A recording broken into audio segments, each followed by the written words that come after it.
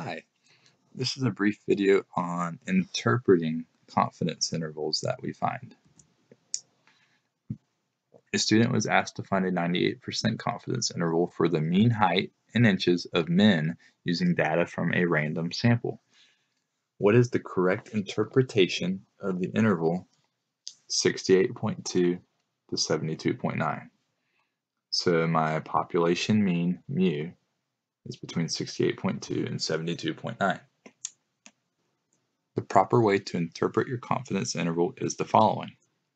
We say, with 98% confidence, the mean height of all men is between 68.2 inches and 72.9 inches. And what this is doing, once again, is we're predicting out of all of the men in the world what the average height is.